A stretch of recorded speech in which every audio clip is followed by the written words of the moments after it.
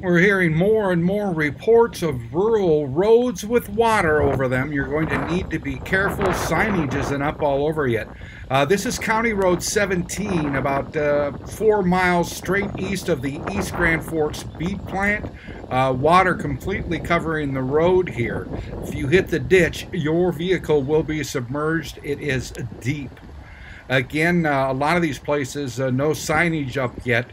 Here's the Grand Marais Coulee, just a mile north of that location. Water going over the road here. Some places could turn into a washout. This will be extremely dangerous this evening, especially if signage isn't up. Make sure you slow down and be careful, especially in low-lying areas out on rural roads all over the region today, as you could run into water and big trouble. I'm Neil Carlson reporting for iNewZ.TV.